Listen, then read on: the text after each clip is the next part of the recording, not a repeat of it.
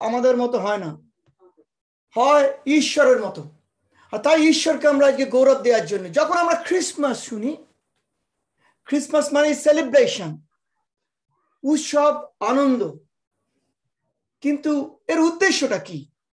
আমরা যদি চারপাশে দেখি, কাউকে যদি প্রশ্ন করি যে ক্রিসমাসটা কি, পৃথিবীর লোকেরা কিভাবে দেখে, চলুন আমি একটা ভিডিও শেয়ার করব আপনাদের সাথে। যদিও একটা ইংরেজিতে রয়েছে, আমি পরে বাংলায় ব্যাখ্যা করে দেবো। আপনারা এই ভিডিওটা একটু ওয়াচ করুন, আপনাদের অনুরোধ করব।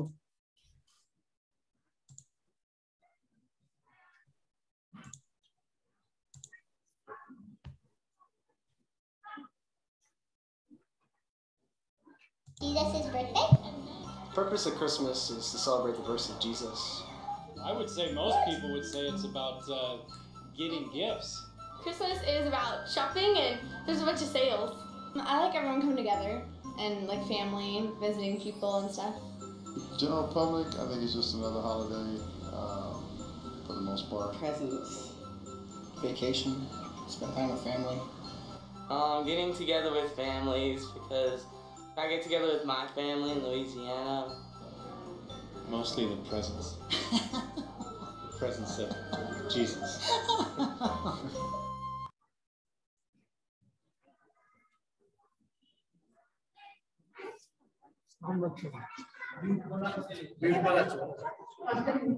প্রত্যেকে শুনতে পেয়েছেন কি ভিডিওটা? প্রত্যেকে শোনা গেছে ভিডিওটা? না? Hello, very good, very good.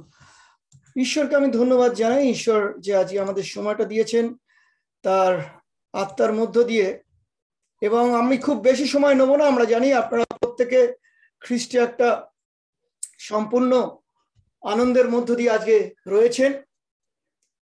আর এইখানে যারা প্রশ্ন করা হয়েছিল যে ক্রিসমাসটা কি, কেউ বলছে ক্রিসমাসটা হচ্ছে যিশুর জন্মদিন, আবার কেউ বলছে ক্রিসমাস সেটা হচ্ছে কেনাকাটি আনন্দ, আবার কেউ বলছেন যে ক্রিসমাস মানে পরিবার নিয়ে আমরা সময় কাটাবো, আনন্দ করবো, আবার কেউ বলছেন ক্রিসমাস মানে হলিডে, ছুটিতে জমিয়ে গল্প করব, আবার কেউ বলছেন ক্রিসমাস মানে খানিকটা বলতে পারেন ওই আর একটা ছুটির সময় কাটানো, আমেজে কাটানো। কিন্তু বাইবেল আমাদের কি বলে? বাইবেল আমাদের কেন বলবে? কারণ এ একটা ধর্ম পুস্তক নয়, এ হচ্ছে জীবন পুস্তক। আপনার আমার জীবনের কথা বলে। আজ থেকে 2000 বছর আগের ঈশ্বর নন যিশু, উনি জন্মেছিলেন এই পৃথিবীতে, কিন্তু তা বলে উনি সেই একমাত্র 2000 বছরের উনি ঈশ্বর নয়, উনি তার থেকেও অনেক বেশি। আর তাই আমি আপনাদের সামনে, আমরা জানি বাইবেল থেকে বাচ্চারা এবং আপনারা অনেকেই স্তুতি পাঠ করেছেন, যেখান থেকে একটা কথাই এসছে, যখন গোয়াল ঘরে জন্ম নেওয়ার আগে দূত এসে দাঁড়িয়েছে এবং দূত কি বলেছে? যে ভয় পেও না। হ্যাঁ, পৃথিবীতে আমাদের সব থেকে বড় জীবনের সাথে যুক্ত হয়েছে অন্য কিছু না, ভয়।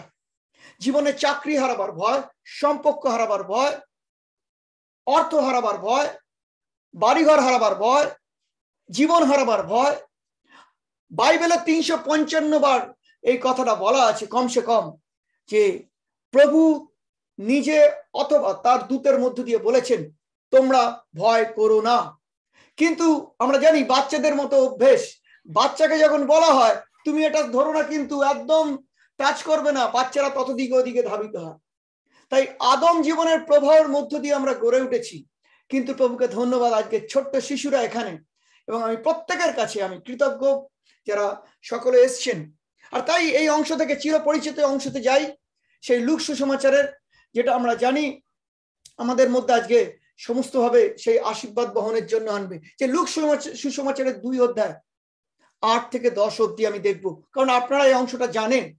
সেই যিশু যখন জন্মাবেন সেই দিনে সেই দূত নানান জায়গায় এসছে, আমরা মেরির কাছে দেখেছি এসছে, কি বলেছে দূত এসে? ভয় পেও না। কারণ মানুষ, আমরা অসম্ভবকে যদি আমাদের জীবনের সম্ভবতা দেখি আমরা ঘাবড়ে যাই, ভয় খাই, কখনো অলৌকিকতা, কখনো তো বাস্তবতায়।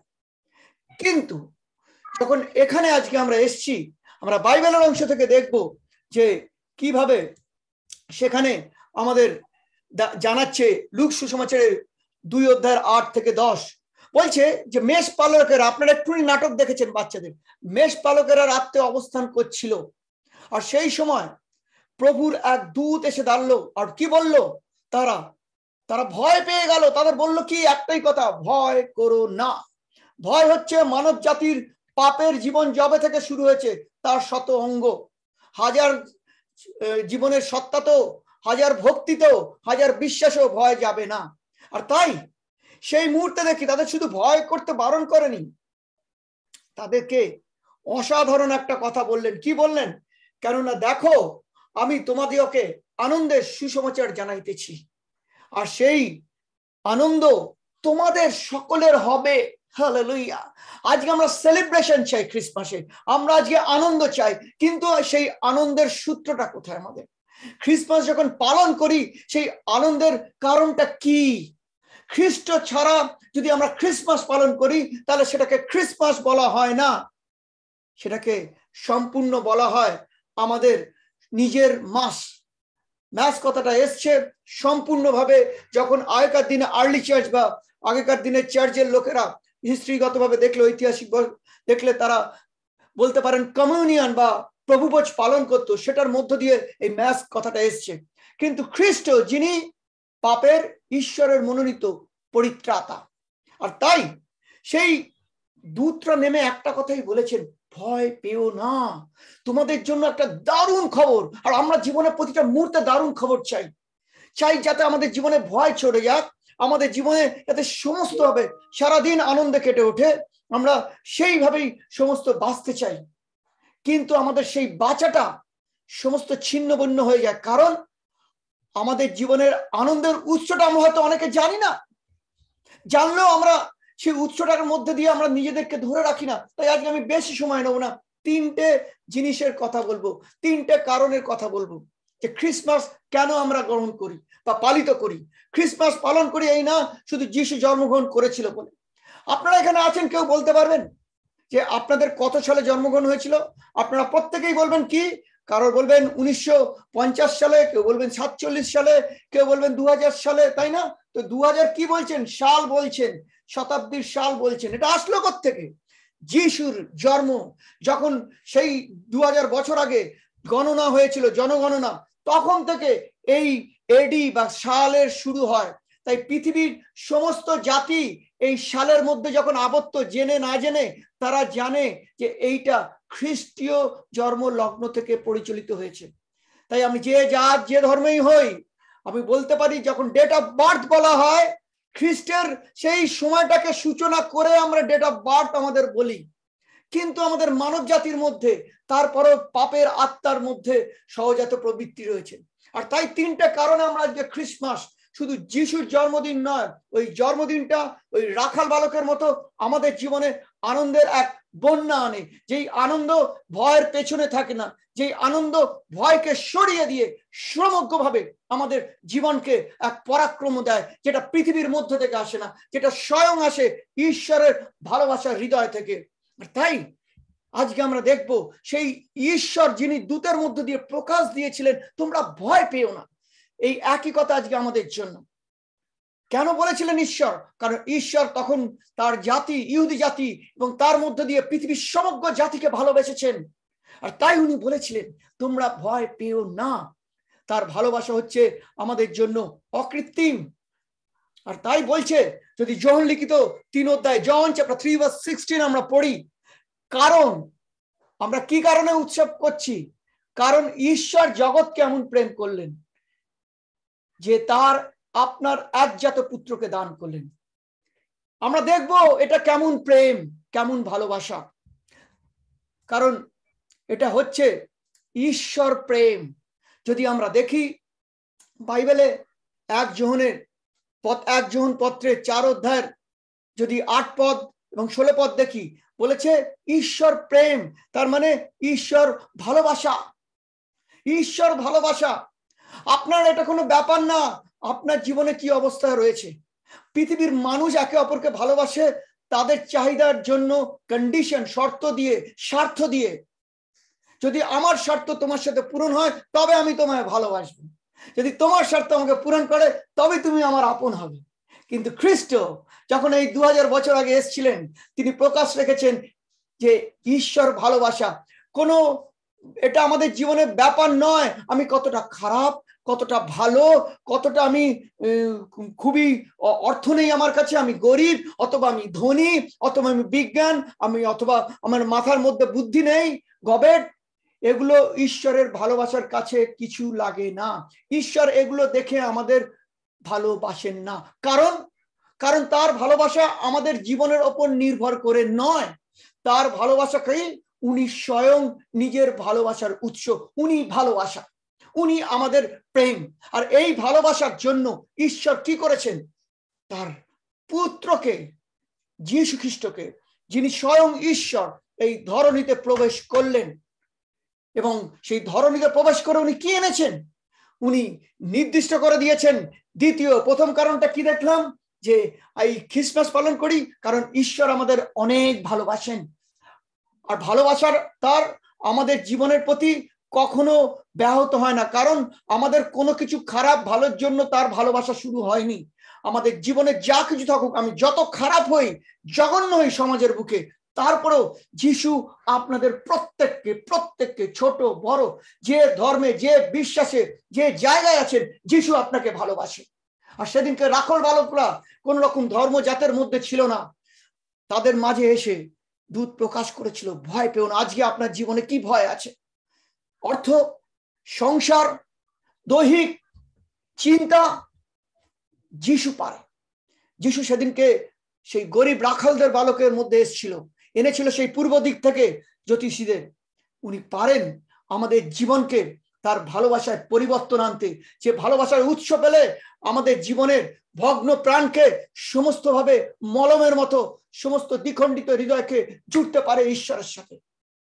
আর তাই প্রথম অংশ আমরা সেলিব্রেশন করি ক্রিসমাস ঈশ্বরের ভালোবাসার জন্য। দ্বিতীয় কারণ আমরা দেখি, যখন ঈশ্বর ভালোবাসেন, ঈশ্বর শুধু বলেন না আমি তোমার মুখে ভালোবাসি। এই ঈশ্বরের নাম হচ্ছে ইম্যানুয়েল। যদি মতে লিখিত 1 অধ্যায় 23 পদে আমরা পড়ি, সেখানে বলছেন সেই দূত যে এই সন্তান হবে ইম্যানুয়েল, তার মানে ঈশ্বর সদা সহিত। আমাদের এই ঈশ্বর শুধু ভালোবাসেননি এই পৃথিবীতে এসে, উনি আমাদের সাথে থাকবার চিরতরে প্রতিশ্রুতি দিয়েছেন। পৃথিবীতে আমাদের কোনো সম্পর্ক নেই যা চিরকাল বিদ্যমান থাকে। আমরা সেটা নিয়ে টানাটানি করি। যে সম্পর্কে যাই, মা বাবা নাতি ছেলে মেয়ে, যে সম্পর্কে যাই, কোনোটাই চিরস্থায়ী নয়। কিন্তু একটা সম্পর্ক চিরস্থায়ী। আপনাকে যিশু সর্বদা আপনার সাথে থাকে, এই জন্য না আপনার ভালো পয়সা আছে, এই জন্য না আপনার খুব ভক্তি আছে, এই জন্য না আপনার যিশুর প্রতি পুরো বিশ্বাস আছে, এই জন্য না আপনি কোন রকম ব্যভিচার বা খারাপ কাজ করেননি, এই জন্য না আপনি খুব সৎ।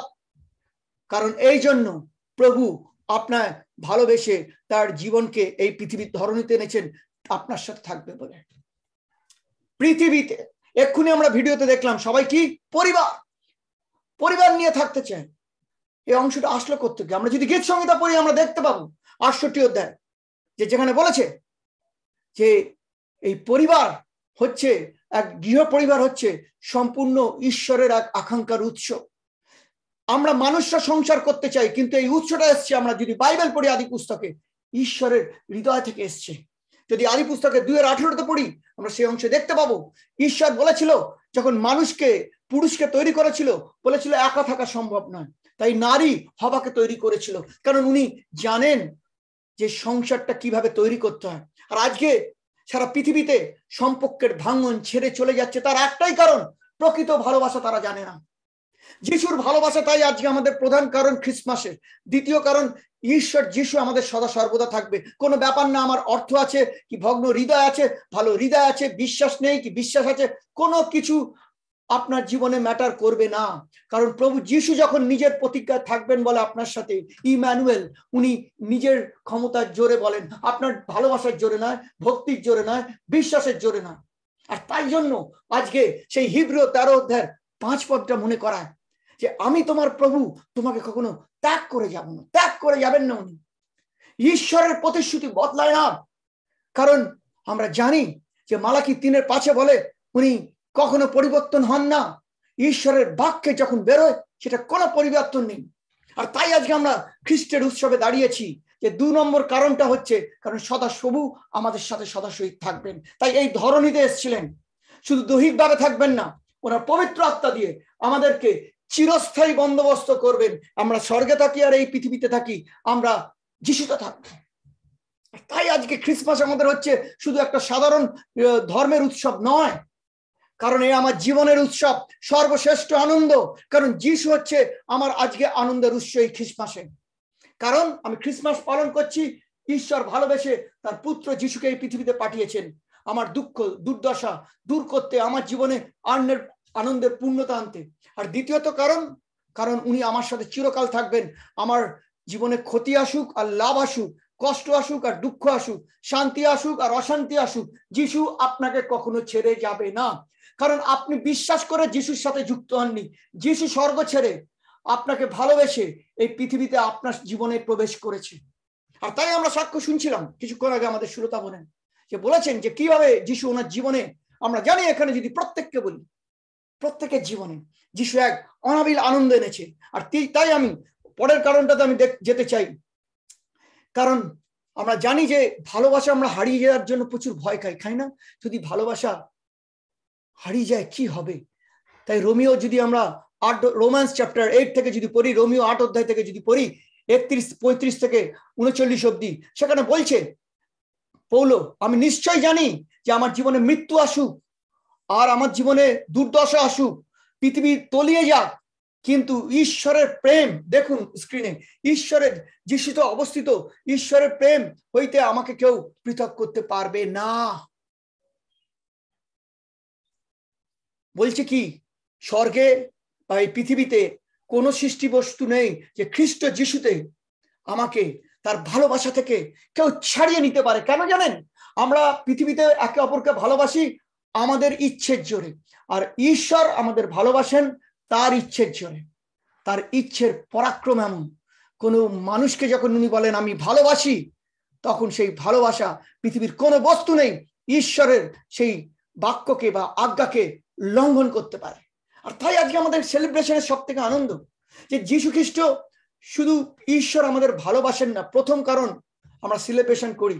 দ্বিতীয় কারণ উনি আমাদের কোনোদিন ছেড়ে যাবেন না। আর তৃতীয় এবং শেষ কারণ আমি বলবো আজকে যে যিশু আমাদের জন্য যিশু।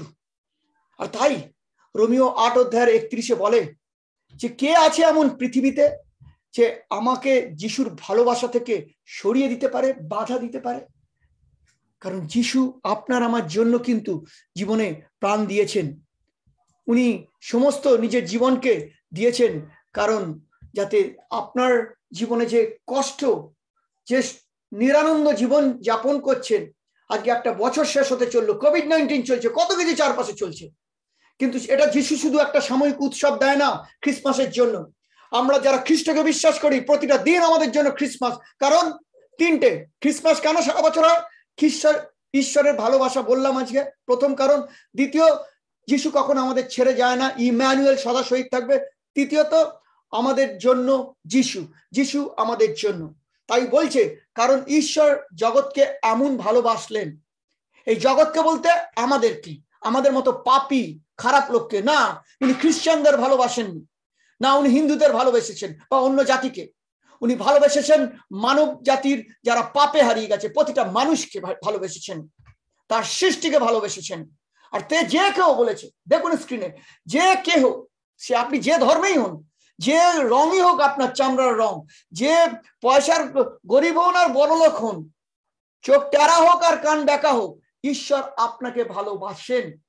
আর যিশু আমাদের জন্য, আমাদের সেই রাখাল বালকের মতো এক প্রত্যাশিত জীবন আনার জন্য। তাই ঈশ্বর হচ্ছে সেই ভালোবাসা। আর যিশু আমাদের জন্য, উনি বিচার করতে এই পৃথিবীতে আসেনি। আমরা করি না সংসারে, ছেলে মেয়ে, বাপ, শ্বশুর শাশুড়ি, কথায় কথায় বিচার, বন্ধু বান্ধব, পাড়ায় আড্ডা হয়, একে অপরের বিচার, সমালোচনা, নিন্দে চর্চা করে যায়। কিন্তু স্বয়ং ঈশ্বর আমাদের ভুলগুলোকে কি করেছেন? ক্ষমা করেছেন। তাই সে যখন বলে ভালোবাসি, তার ভালোবাসার সূত্র ক্ষমা।